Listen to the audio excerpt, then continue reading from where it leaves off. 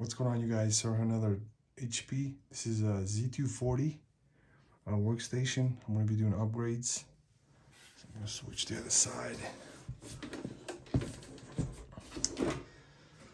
So first of all, I'll do is you guys will need this is Torx T15 screwdriver you'll need. Or if you don't have a Torx T15, then you can just use a flathead screwdriver, work fine. I'm going to upgrade the video card, RAM, CPU, and a solid state drive.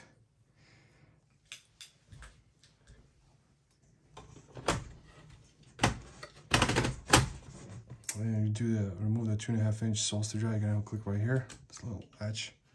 Lift it up. Disconnect. I'll be using the Samsung solid state drive.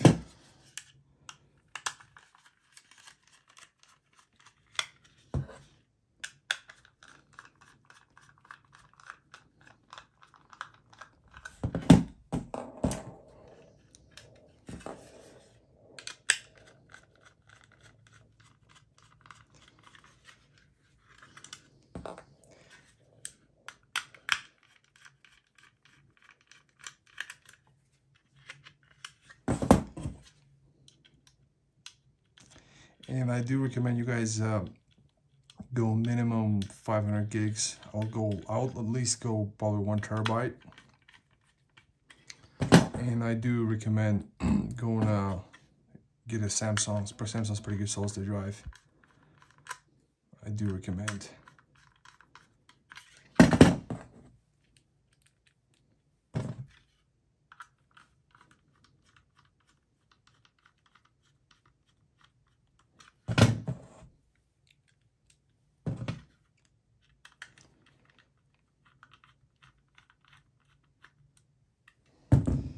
So I'm going to go and install it. You click the setting power cable. And I'm going to switch it back, click it back in, just like that. So now what I will do is I will remove the heatsink and CPU cooler. And it's got a French rod here to remove also.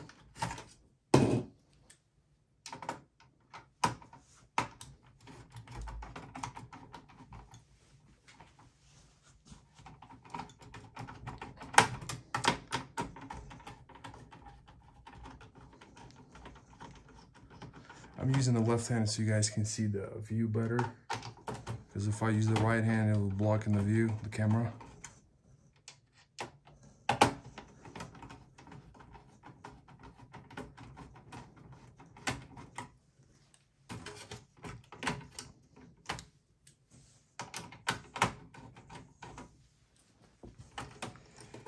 And you can disconnect the CPU fan header. It's a 1, 2, 4 pin for wire. And what I need to do is I'm going to take a paper towel.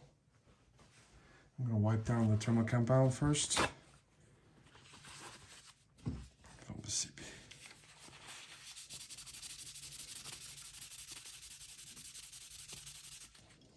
And same with the CPU before you're going to remove it. It's got an i5 6500 6th gen. And I will upgrade to 7th gen 7700. It will support i5, i7, and it also supports a Xeon CPU, so it's a pretty cool machine. I like it. I'll put a link in the description, you guys. You'll see the CPU supports. You can also install 6th gen 6700. So that's removed. What I'll do is, so we're gonna take this clip right here, finger it like this. And it comes out of the CPU. Gently lift it up like this. I'm gonna show you guys. i5 6500. And gotta wipe my hands off. Got some thermal compound here. And the CPU I'm installing will be i7 7700 7th gen.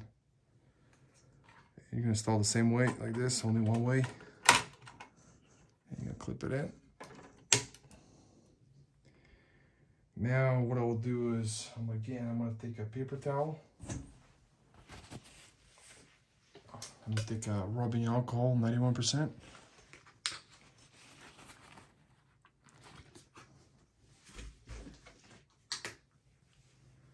Wipe off the CPU. Same with the heatsink.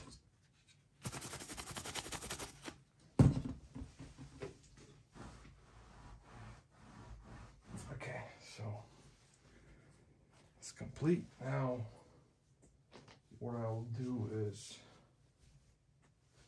I'm gonna take a thermal compound. I'm using, guys, Cooler Master. This is a 200 grams.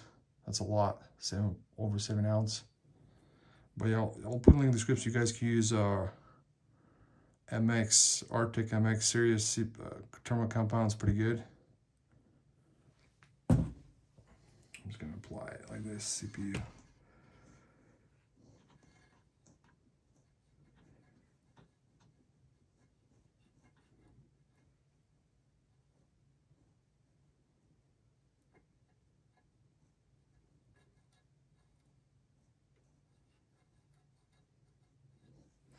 That's good enough.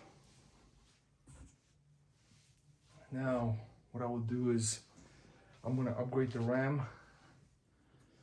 It's got 16 gigs of RAM dual channel. I'm gonna install 2 more sticks, so it'll be total 32 gigs. It's non-ECC Unbuffered RAM. And you see right here, this is a channel 8, the black slots. Channel B will be the white slots.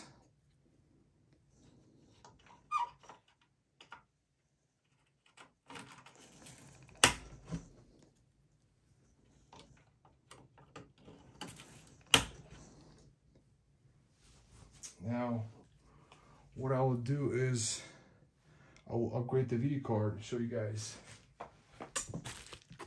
It's the video card, guys. I bought a new one.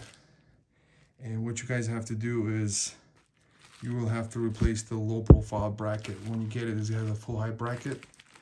And to do that, you have to remove 1, 2, 3, 4, 5, 6, 7, 8, 9, 10, 11, 12 screws before you remove the low profile bracket. And if you guys, you'll need a mini Phillips head screwdriver to do that. So yeah, I'll put a link in the description. It's available on Amazon. And it's AMD Radeon RX 6400. You see that? Pretty cool. So it's got a display port and HDMI port. So it'll take support dual monitor. This be perfect for gaming, or if you guys can run a dual monitor setup, it'll be perfect. So to remove the video card, you're gonna unclip this, and there's right here. There's a clip right here. You're gonna lift it up like this, your finger, and pull the video card out. You see that right here? There's a green clip right here. You're gonna press it up. Then you're gonna lift the video card up. It'll come out.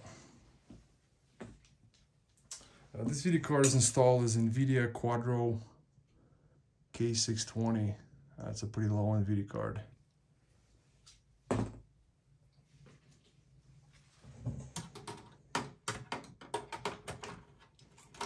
And I'm going to show you guys. So the top one is a PCI Express times 16. The bottom one right here is a times 1. And all the way in the bottom, that's actually PCI Express times 4. So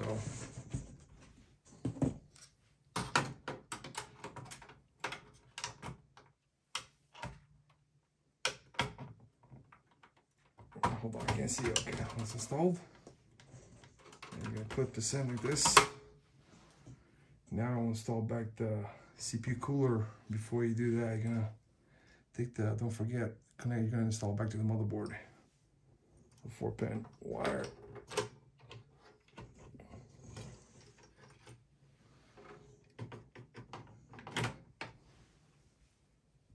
Now I'm going to take the Torx T15 screwdriver and I'm going to screw it back in.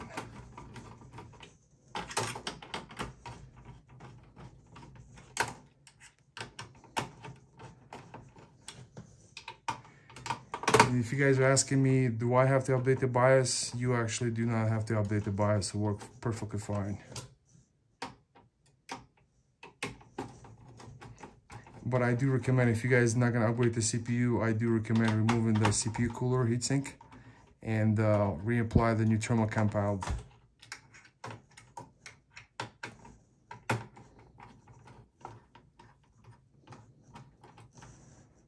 I'm gonna check again.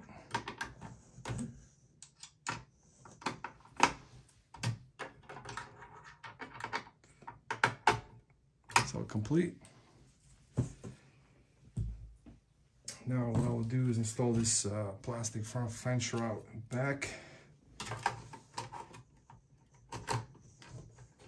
And the wire goes around like this.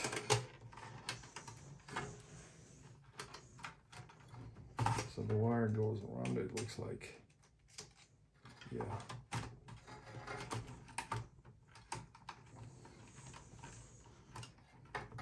Okay. You clip it back in. And so you guys are asking, what about the power supply?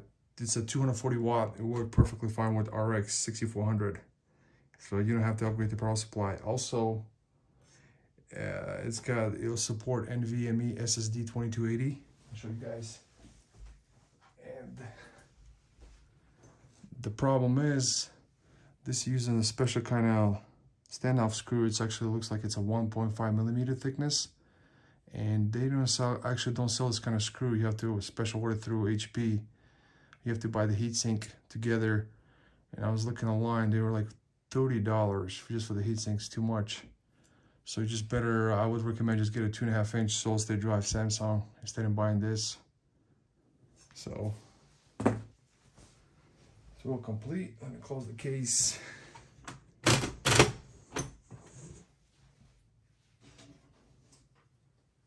Install back the side cover panel.